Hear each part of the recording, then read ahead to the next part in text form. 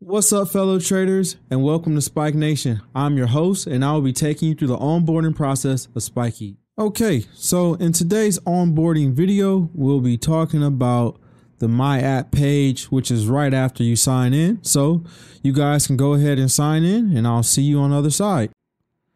So after you sign in, you should see a home page that looks something like this. If this is your first time signing in, it starts you off at the app template. So this is the app template, and you start off in the My Data section. Okay, you have a couple other different sections: My Data, Create Data Request. You can see that, Products, and then you have this app that's in beta called Market Stats. So next, what we have here is our data plans. Spikeet doesn't just provide data; we also provide charting. If you're interested in something like this, it says Quant yearly members get unlimited charting access for free. Our charting, the data is provided by us. The software is actually powered by TradingView. So if you're familiar with TradingView and their charting software, then you're going to love our charting. But I would recommend this plan right here. So this is the Quant yearly plan. And this has the best of the best, and it's the cheapest. I think it's the best bang for your buck. One, you get to download your data. So that's very important to me. On top of downloading your data, you get the Excel plugin. If you're familiar with Excel, then you know how powerful this is. And you also get unlimited charting, and you get unlimited requests. So for that, I think Quant Yearly gives you the best bang for your buck without a doubt. So this is going to be your best bet. The trader plan's not bad. This could be a sufficient plan. Some people have different, priorities. Maybe they only want to study 2 months, 3 months, 4 months, something like that. And they only need a max filter of 6. These filters are going to be your conditions that you set inside your scan. You only need to have 6 conditions to meet your scan requirements. As you can see, this one is unlimited Quant Yearly. So if that is the case, then traders should be sufficient. For most of us who are looking to get data, build out multiple edges, you're going to want to go with the yearly plan. So going back to the My Data page here, right? Let's talk about our app template. So just in general, the My Data page is going to be, your laboratory for data. You're going to be cooking up all your scans here. You're going to be organizing your data, going through stuff, looking at charts. This is all going to be done inside here. When you first log in, and this is your first time logging in, if you don't have any data, you haven't made any data requests yet, you're going to start here at this app template page. And these little app templates are just starter packs for you to study a strategy and pull data for a strategy. Small cap gappers, earnings plays, news catalysts. They're just providing you with a head start. So we have many more, so let's go through all of them. Small cap gappers, earnings plays, news catalysts, midday runners, sparkers in the first 15 minutes, 52-week breakout high, crazy OTC, price to sell ratio, all day faders, overextended gap downs, build a volume forecast, and all these have descriptions. So let's say you want to start looking at earnings plays. All right, the first thing, you go to filters, and you can see what this is filtered by. Company had earnings today between the start of the day to the end of the day, pretty much. Then you can look at your columns, and it tells you what you're tracking in the column. So filters is going to be what creates your scan. Columns is going to be what track your data. So we can hit use, and I want to look at all the earnings for 2023. And with that, I'll just click edit filters, and you can see this is our filters. We can add filters in here by different sections: identity, daily, intraday, indicator, fundamental, and custom. So, and I'll just say, and you can edit all this. I mean, maybe I should add something here. So let's just say you want to get security class. So we can add security class, and now we can track security class in our data. All right. So you can edit all this, and you can also do custom scans. You can create your own custom scan. You can build your own by using the formatting here to build out your own scan. Or you can do what they already give you. Like, I want high a day, I want low a day, I want change from open and change from close. Now I've added this, I hit review. This is where your daily updates can be found. So I'll turn this on. I want to get the earnings data for each day, see which earnings data is happening, which earnings plays are happening. And you can also turn on email notifications here. So this is just going to review everything for you. Just going to review your filters. It's going to review your columns. As you can see, this is our filters. We only have earnings. These are all the columns we're tracking earnings for. And we hit get data. Okay, so while that's getting done, we can talk about, what we can do in here. So you can organize your data. So you can add a folder. So I'll just say new folder. You can delete the folders, right? Very simple to see that. You can put data in these folders. So when I click on this folder, whatever data I have for this, and you can also remove this data. Remove from folder. So I can just remove that. You can also star data. So if I want to star this, now the star data pops up in here and I can remove it by clicking the star again. So I'll just click that again and now it's gone. So you have all these different options to organize your data, and trash data can be found here. So let's say I wanted to delete this small cap gappers. I hit delete and now it's at the top of this large cap gappers, but now it's at the top, and now I can hit restore and boom. Now that's restored back. Or we can talk about my templates. So in this app templates, you have these buttons here, right? So with these buttons, you can see it says view template, use template, add template, right? So use template is what I showed you earlier, and you can add this template. So we're going to do this midday runner template. So now when I go in here, I have a midday runner template. And once again, you can see the description. You can view it. You can view the columns, etc., etc. You can also run a template out of your My Data here. Just click here and say save data request as template. So if you create a data request and you want to save it, you can save it as a template as well. Create data request is going to start you here. It's going to go to the basic page. So let's just do large cap gappers. Nope. Left out a P. Large cap gappers. I want to do large cap gappers for 2023. And I'll click next. So you start off at identity. So identity is going to be the first part, and we'll go over all the different filters and columns in another video. But this is going to be a quick high level overview. Your filters create your scan. Once again, your columns track the data for your scan.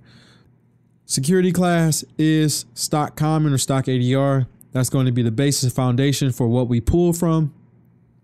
I want the price at open to be higher than $3. So on the day that these conditions are met, I want the price to be higher than $3.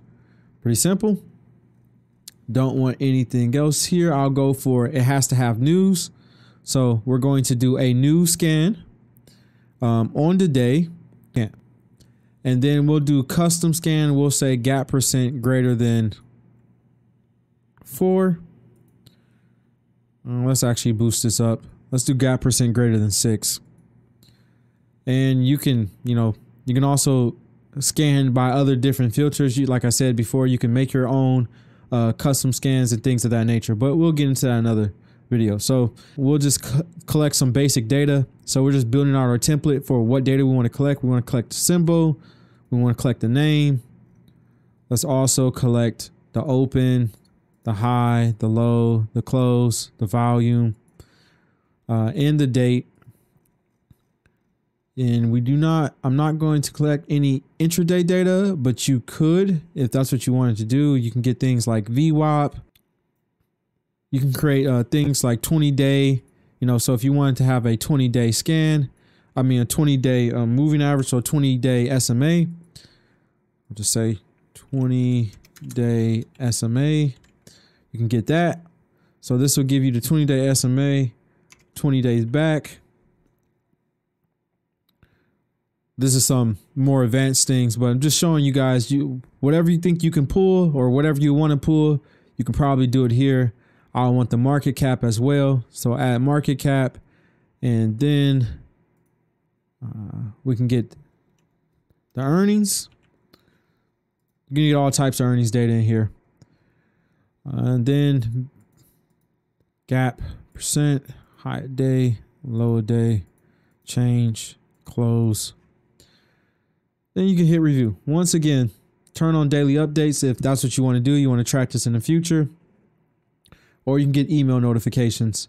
Once again, I don't need the email notifications. You just hit get data. So you can see this finished. And this finished in 3 minutes and 30 seconds.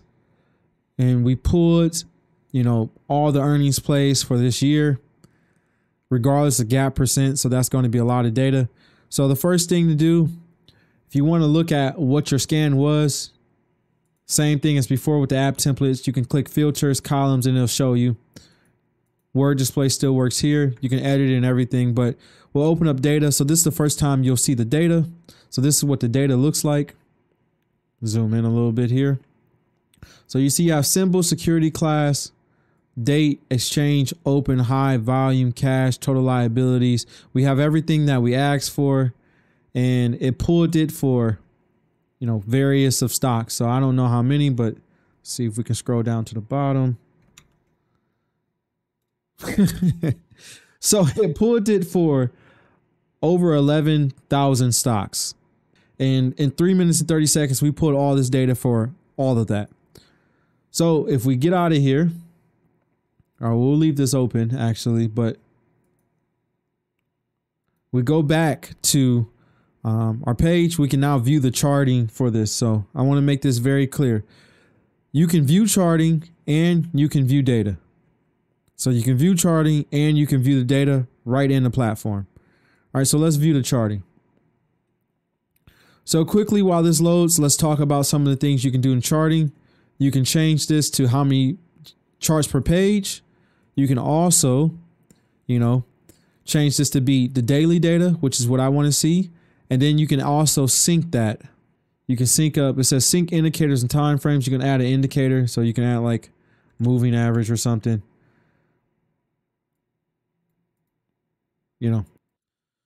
All right. So now that our charts are done loading, you can see if you take up here, it says 1 out of 20 out of 11,410. So this is directly linked to our results in Zoho. So this is directly linked to our scan. As you can see, 11,411 is WEXPF. Not sure what that is, but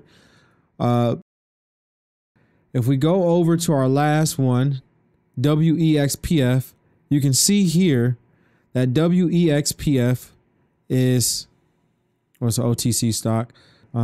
So you see here, WEXPF, we have all the information here. It's synced up. It's on a daily. We have our indicator here. This thing looked like it gaps all the time, but yeah, so you get a good visual of what the charting looks like. Like I said, this is TradingView software with Spikeet's data. So no questions there. You can download all the data. You can download all the charts. With the charting showcase done, we can go over what we discussed.